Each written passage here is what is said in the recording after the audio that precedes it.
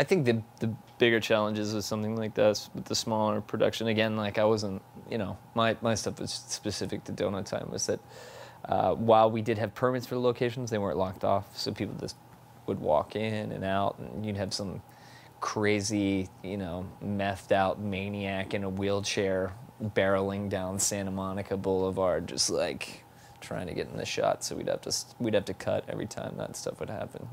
You know, the spin on this whole thing has been, well, you too can make a movie with an iPhone. You have to know a lot about filmmaking, and it's really, I think it's more of a testament to Sean's skills and, you know, Chris's skills as a writer to flesh something out, and then to shoot then is like about the technology of the phone. It's always going to be about the filmmaker. It's always going to be about the artist.